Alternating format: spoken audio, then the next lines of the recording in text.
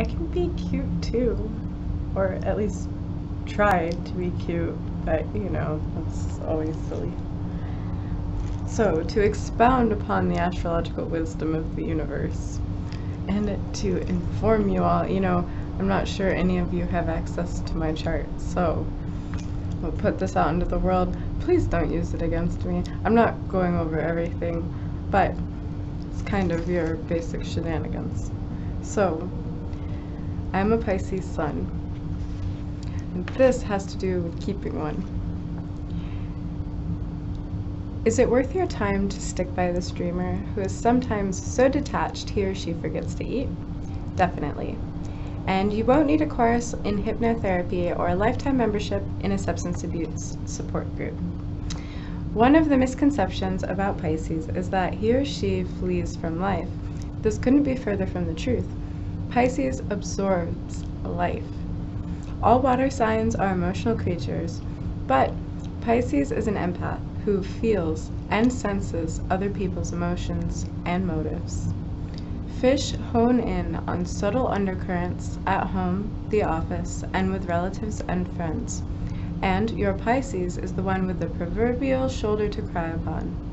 All the signs instinctively seek the fish's sympathetic ear and non-judgmental attitude.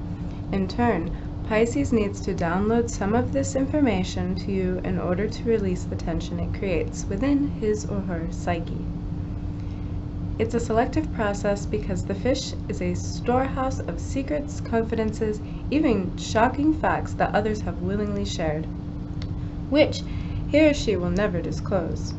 It's this discrimination in passing along the day's events that causes your Pisces to repeat one story to you several times in several versions, displaying several emotional states in the telling.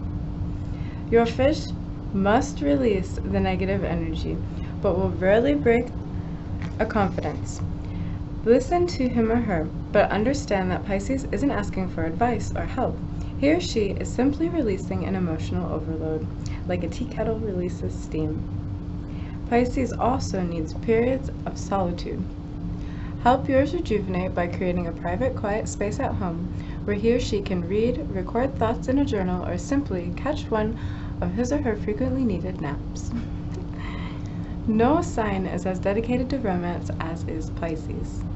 Yours will set the mood in his or her mind long before you lock eyes and lips. Your fish adores small tokens of love, brief notes in his or her lunch sack, funny or romantic greeting cards, or a sexy voicemail message, all to prove that your Pisces is never out of your thoughts. Later, you'll be rewarded for your thoughtfulness in a very delightful way. All fish love water, so remember to buy bath salts, bath oil, and bubble bath in a variety of scents and colors. A bath for two is one of Pisces' favorite foreplays. Most have aching feet, and you'll make points by giving yours a foot massage or splurging on high-quality foot spa. Pisces' health can be fragile, and fish tire easily. Help keep yours in tip-top shape with regular exercise. Swimming is ideal.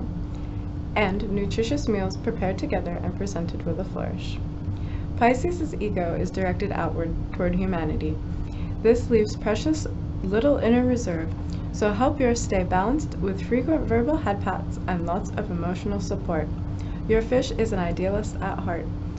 Even the strong, silent ones wish for a perfect world and spend a great deal of time thinking about how to help make that ideal a reality. The symbol of two fish swimming in opposite directions symbolizes an inward search for enlightenment, as well as the outer lure of human comfort and pleasure. Yes, this sign seems to have a natural proclivity for falling victim to substance and/or emotional abuse. Usually, this only happens when Pisces feels trapped in a dead-end life. Understand that money, fame, or career success has nothing whatsoever to do with how Pisces feels about life. The key to his or her inner nature is whether or not your fish is true to him or herself. Share your Pisces' dreams and add a few of your own, mix well, and presto, you'll have the secret formula for a magical mating with a sensitive, romantic, kind-hearted lover who will make your home a safe harbor and your happiness one of his or her missions in life. My moon is in Capricorn. Capricorn moons can be as cold and emotionless as the real moon. This is the moon of genius and madness, brooding and selfishness.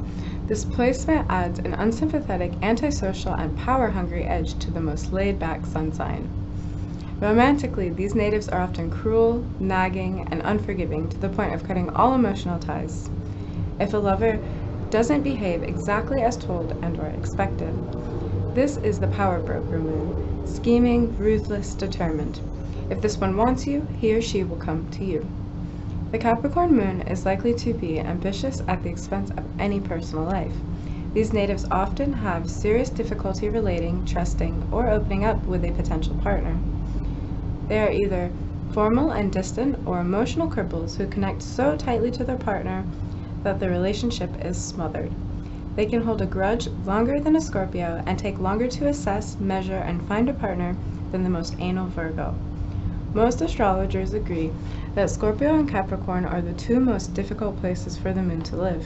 Virgo runs a close third. Excessive worry, unwillingness to understand or associate with anyone with a differing viewpoint, and suppressed affection to the point of withdrawal can also affect these natives. Capricorn moons can suffer terrible inner loneliness because they have no idea how to develop truly intimate relationships.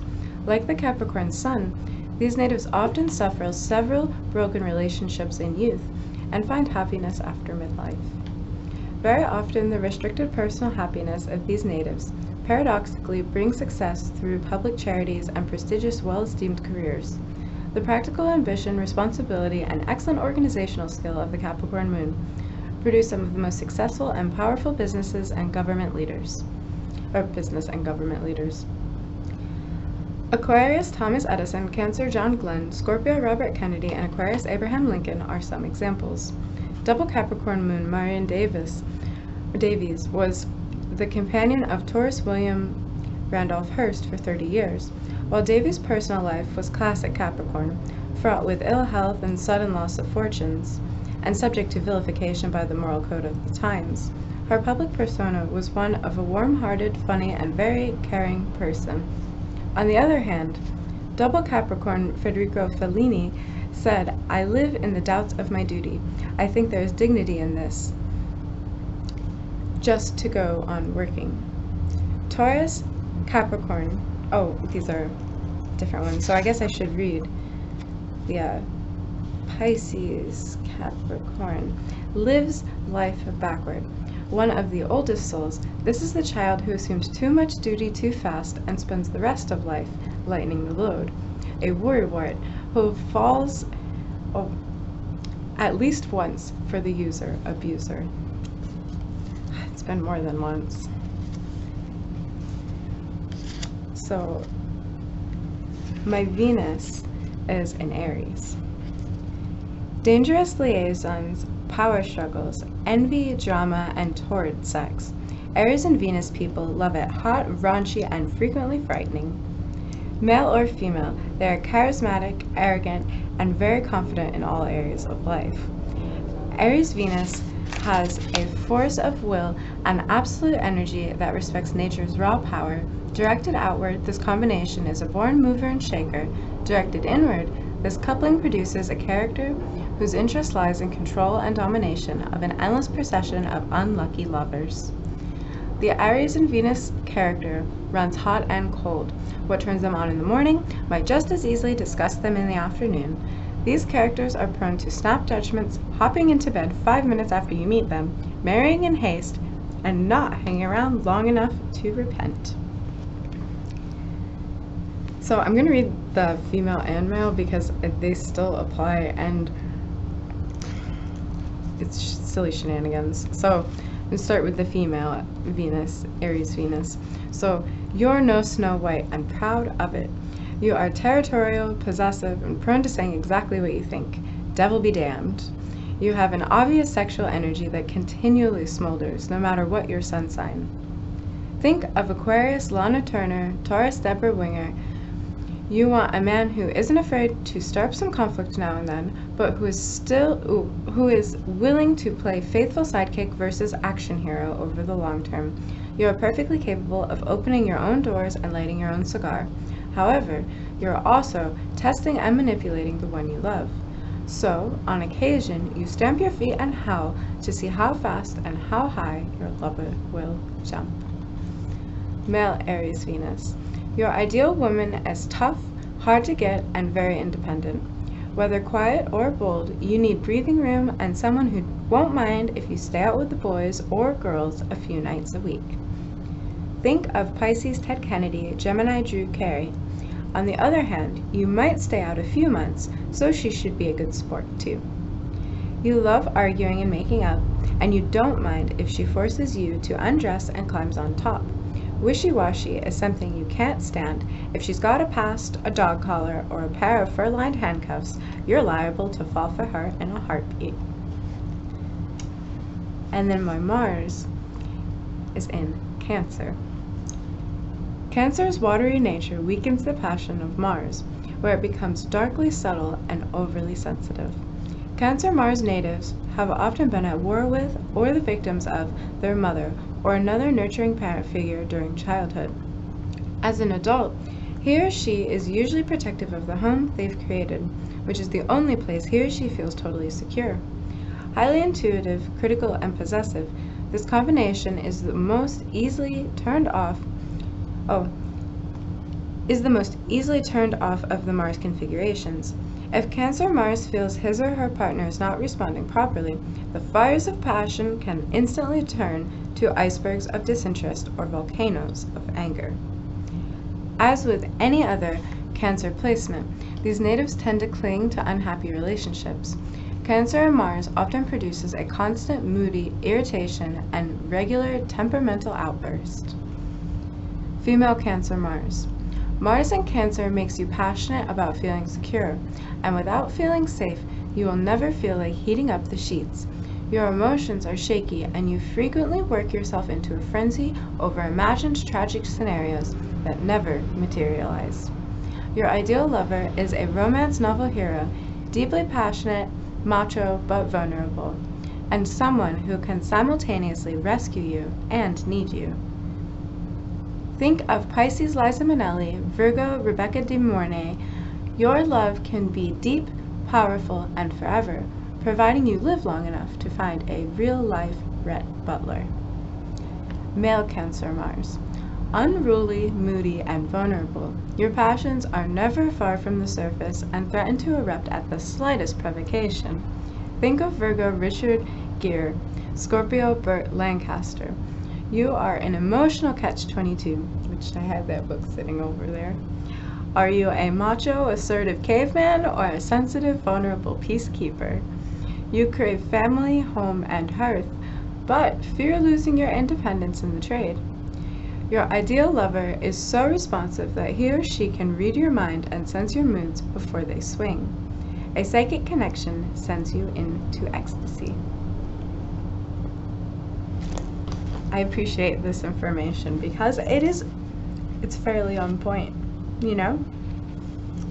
I do stress about things. I'm always slightly conflicted and dueling in nature. Plus, I do have a really bad temper, so if you like being yelled at, anyone out there, I will yell at you. But the thing about it is it has to be genuine. Like, I cannot just yell at people, you know, because they want me to. It's like I have to actually be mad at you and then yell at you. And I think some people are into that kind of thing. I just have to, I don't know. I have to figure out what to do with my life, and I have no idea. And how can one be cute? How can I be all cute if I'm so angry and mean all the time and grumpy and cold and ruthless? I don't know. Hopefully I'll figure it out. But maybe I will just dance, because that's at least entertaining to the me-esses. The me-esses of the esses. Yeah. Please don't use this information against me. I hope you appreciate it. Okay, bye. Oh, and to further put my life, you know, out there into the universe and what have you, then there's this. Is there anything wrong with me? You're fine, Lauren. It's your head. So there's nothing wrong with my body? No. No. So there's nothing wrong with my body. Leave me alone. Like you tell me all the time. Leave me alone. There's nothing wrong with my That's not how body. I'm starting my day. I choose what comes into my head. And You just told me. I just asked you if I could record you saying this. That there's nothing wrong with my body because you've said it 100,000 times whenever I've asked you. That's cool. Now cut it off. Leave me alone. No, please say what you just said. You're fine. I choose what my environment is and what gets into So my body is good, Yes. and you think I am healthy and up to snuff, is basically what you're telling me. You got some other parameters or something. No, I just take into consideration other people's opinions. Yeah, their fucking opinions, the trolls. Go listen to the trolls. I don't know what to make of this sometimes. All of everything. Really. It's like, if things are wrong, I have to trust that science is accurate, but there's conflicting science, and then there's confused. I'm very fucking confused with life in all the realms and reasons. Like, you know, how can it, but this does happen with many people's perspectives, I find too. Like, how can I have a conversation with someone about something very, like,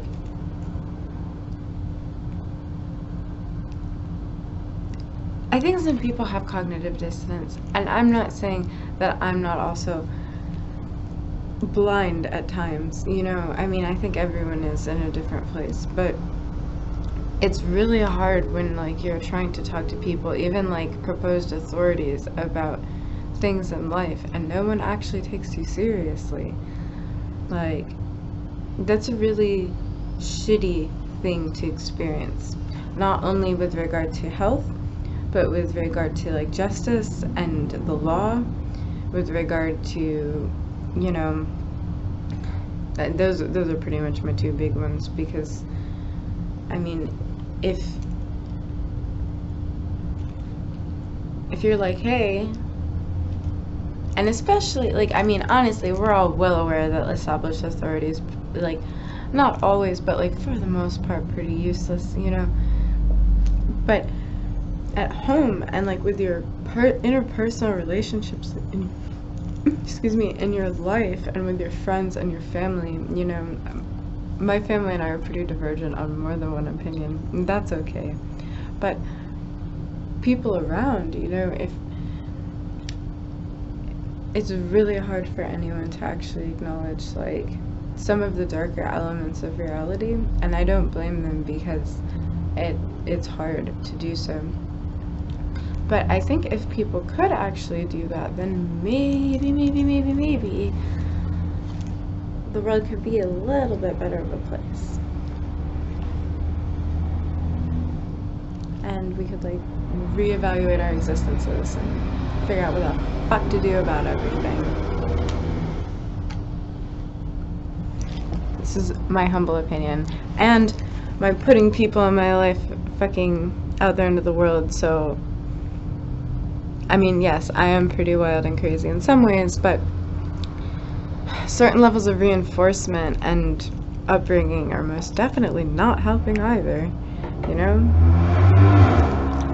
Not to mention, like, going places and sobbing and crying and, you know, it's like the same trying to tell apparent authorities, like, are you just not seeing it, or are you too oblivious to? And then I'm around other humans who, like, do see some of these things too. Perhaps I must reevaluate my friends groups and associations, you know. That wouldn't be bad.